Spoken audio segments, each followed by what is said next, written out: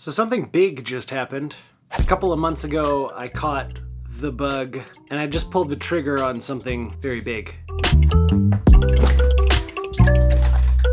This is my brand new OneWheel. If you don't know what a OneWheel is, it's this guy here. It's like a skateboard, but instead of 4 wheels in each of the corners, there's one big go-kart tire in the middle. And the electric motor that's inside of it keeps you balanced and pushes you forward or backward. I started getting obsessed with wanting one of these, and then when I was in Toronto, I got the opportunity to ride Jesse Driftwood's OneWheel, and it was so much fun, even if only for 10 minutes or whatever it was.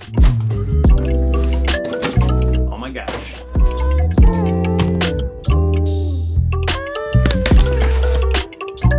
So there's not really a whole lot more to say about this. I thought this might be a cool way to test out some other things.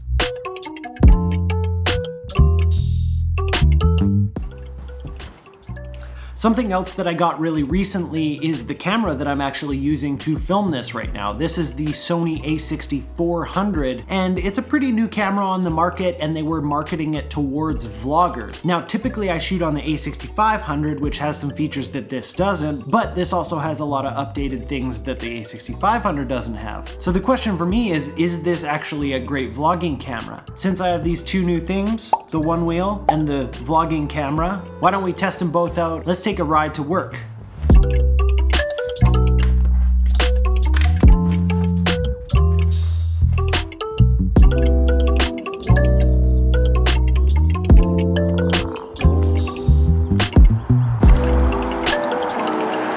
Now, just to qualify a couple of things, I've had the A6400 for just over a month now. If you saw my Toronto vlog, a bunch of that footage was actually shot with it. So I have had some time to test it. So the things I'm going to talk about today are not only from today, but also from some experience. The OneWheel, on the other hand, I got about 4 days ago. I put in a decent amount of kilometers on it, but this is the first time that I'm doing like a really long range kind of haul on it. And it's also the first time that I'm trying it with my big backpack on, with everything that I need for my whole day at work and my lunch and all that kind of stuff. So already I can feel that it's a different experience riding with a lot of weight on my back, but that's what vlogs are all about, adventure, right?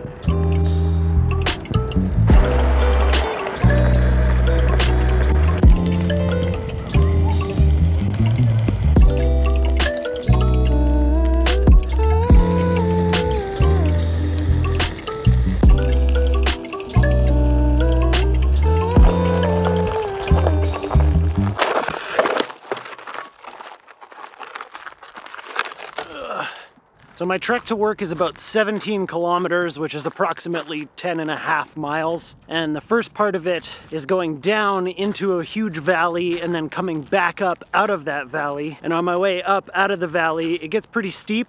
And the OneWheel can crush some hills. But this time, what you just heard back there was the OneWheel not crushing hills. I was pushing up and it kept slowing down, and then eventually the nose hit. No fall though, so that's good. Now we're back on flat ground, back up out of the valley, and back on the OneWheel. One of the first things about the A6400 that kind of makes it considered a vlogging camera is the fact that it has a flip-up screen. It flips up, which some people aren't as happy about, but it's super handy. I must admit, as someone who had been making videos for a couple of years with the A6500, not having the flip-up screen, it definitely was tough to know. You kind of had to set up the shot and then go back and make sure that it worked. And if it worked, then okay, let's repeat that. Now I can see exactly what my frame looks like. I can see exactly what my exposure is. It's, you know, it saves so much time in the end. But one of the things that people are really disappointed about this camera is that it doesn't have the in-body stabilization that the A6500 does. Which means that when you're walking or running or doing any of those normal things that might happen in a vlog, it's gonna be really shaky unless you're using an optically stabilized lens. Which is why today I'm using the 18-105 f4 lens from Sony, which is an optically stabilized lens. When I would do more vlog style stuff with my Sony A6500s, which have the stabilization in it, I would actually use the 16mm from Sigma that doesn't have stabilization, but I would still get great results because of the in-body stabilization in the A6500.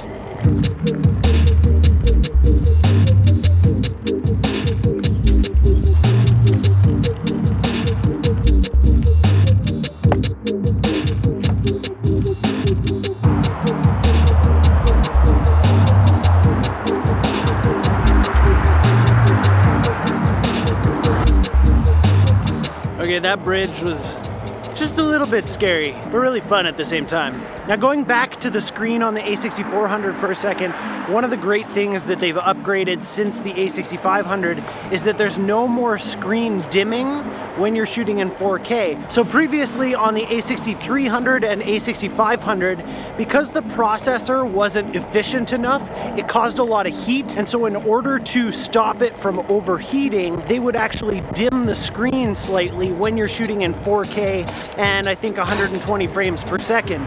Now when you're shooting outside, this can be a huge problem because you can't see what you're doing. But on the A6400, they've put a new...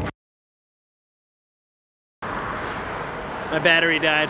Battery life still isn't great. But on the A6400, they put in a new processor, which is much more efficient, and it means that they can keep the screen from dimming when you're shooting in 4K and 120 frames per second. Which again, when you're out on a nice, beautiful day like this, that's huge, because otherwise you just can't see that screen.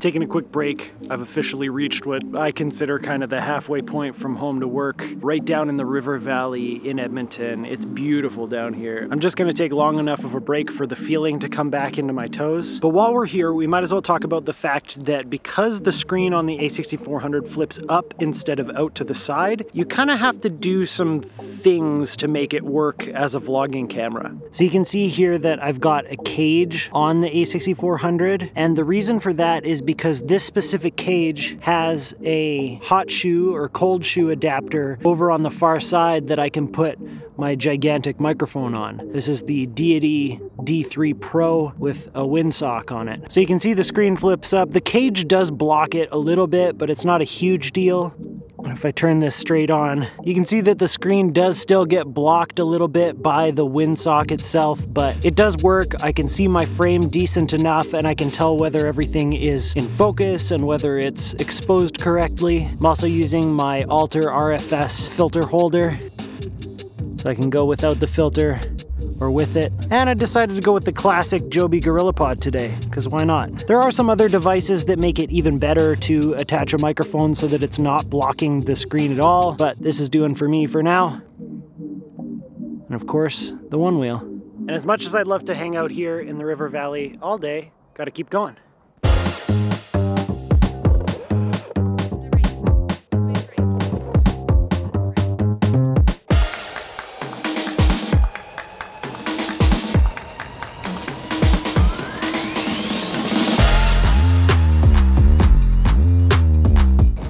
We're out of the river valley. I did end up having to walk up the last little bit just because the OneWheel couldn't push through the steepest part of that hill, but boy, it makes it easy going up hills. It's a lot easier than biking, I'll tell you that much.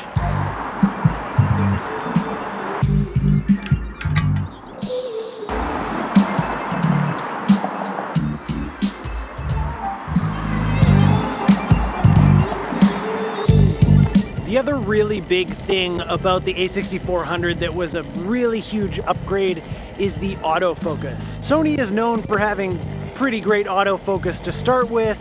They've got their 4D autofocus, and in the past year or two, it's definitely been up there as one of the best autofocus systems that there is out there. But in the A6400, they took it to even the next level beyond that. They've improved speed and accuracy as well as tracking, which is a huge one, especially for vloggers, because you want it to track your face nicely. If you're in front of the camera like this all the time, you can't be constantly checking to make sure that you're in focus, and so you have to have an autofocus system that you can rely on. And in this case, the A6400 kind of blows everybody else away.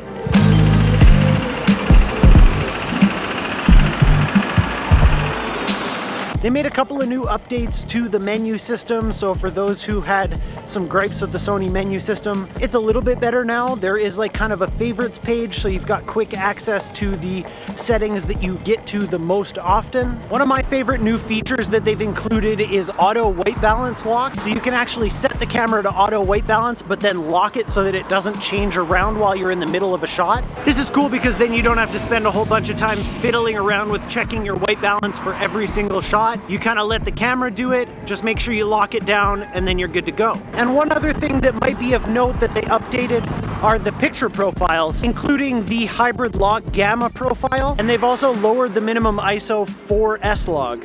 Oh man, my feet are super numb. Been riding a while without taking a break. Oh boy, we're almost there though.